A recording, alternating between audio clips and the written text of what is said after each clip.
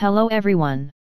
On completion of this unit, you should know the principle of operation, the principal design features, the protection methods applied to arcing, sparking components to enable their use in enclosures, the installation requirements according to BS, EN 60079-14, the inspection requirements according to BS, EN 60079-17.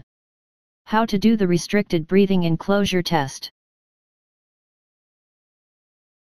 Since the presence of a flammable gas or vapor is less likely in Zone 2, the constructional requirements for electrical equipment used in these hazardous locations are not as strict as those for equipment used in Zone 1. A method of protection which falls into this category is Type N apparatus, which is basically similar to increased safety Type E apparatus, except that there is a relaxation in the constructional requirements. The definition for electrical apparatus with type of protection N, as given in the British Standard BS, EN 60079-15, 2005 is, a type of protection applied to electrical apparatus such that, in normal operation and in certain specified abnormal conditions, it is not capable of igniting a surrounding explosive atmosphere. Zone of use is 2. Type N apparatus is normally designed for use in ambient temperatures in the range of -20°C to +40°C, unless otherwise marked. In Zone 2 hazardous locations, the presence of a flammable gas or vapor is not likely to be present, or if it is present its duration will be for a short time only. This fact allows the use of less expensive methods of protection, in other words non-incendive or Type N protection. As previously stated, Type N protection is similar in concept to increased safety Type E protection. The design features for this type of protection ensure that, in normal operation, sources of ignition in the form of excessive surface temperatures, arcs or sparks are prevented from occurring either internally or externally. Since the design requirements are not as strict as those for increased safety Type E protection, it is possible for the manufacturer to install within Type N apparatus components which produce hot surfaces, arcs or sparks, providing these components have incorporated in them additional methods of protection. These additional methods are described later in this unit. The principal design features for Type N apparatus are as follows. Enclosures, guards, protective covers, motor fan guards and cable glands are required to be impact tested to 7 joule, where the risk of impact is high, or 4 joule where the risk of impact is low. Minimum ingress protection IP 54 where an enclosure has exposed live parts internally, or IP 44 where insulated live parts are used internally. Use of certified terminals. Terminals manufactured form high-quality insulation material. Specified creepage and clearance distances incorporated into the design of the terminals. Terminal locking devices to ensure conductors remain secure in service. As previously mentioned, components which produce arcs, sparks, or hot surfaces may be installed in Type N apparatus provided additional protection measures are included. Energy-limited apparatus and circuits. The technique of energy limitation applies the principles of intrinsic safety by the use of components, which are part of the apparatus circuits, or out with the apparatus, to prevent ignition of a flammable gas.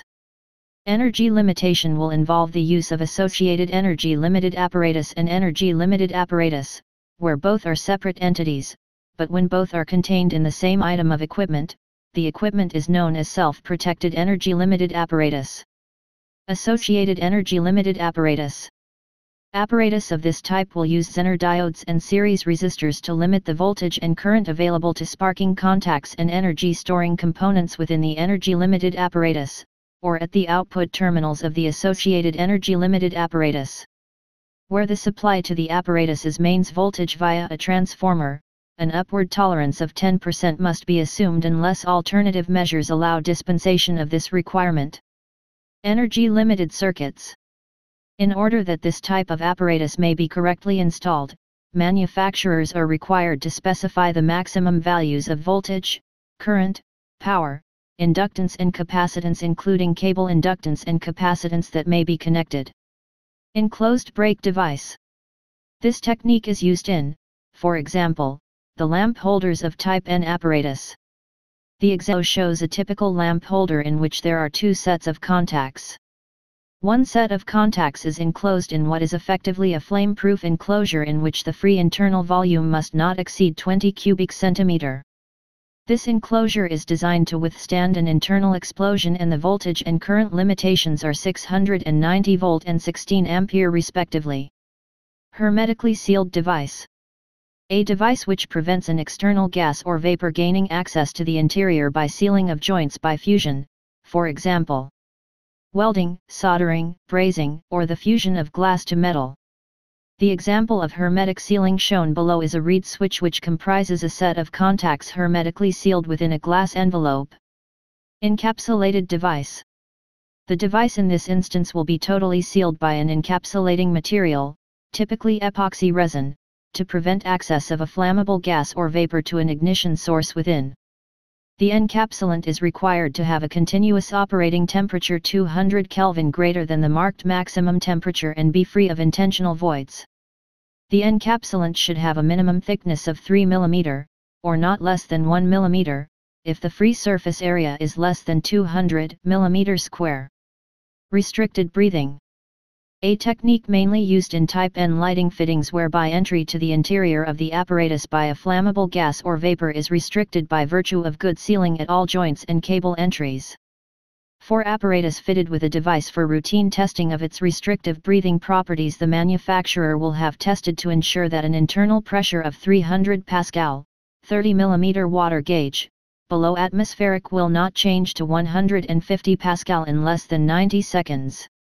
If the apparatus does not have a device for routine testing, then the internal pressure must not change from 3 kPa, 300 mm water gauge, below atmospheric to 1.5 kPa, 150 mm water gauge, in less than 3 minutes.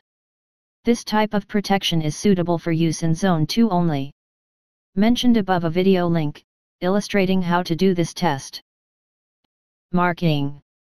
Table shows the marking on Type N apparatus to indicate the method applied to either eliminate or control spark energy and/or hot surfaces.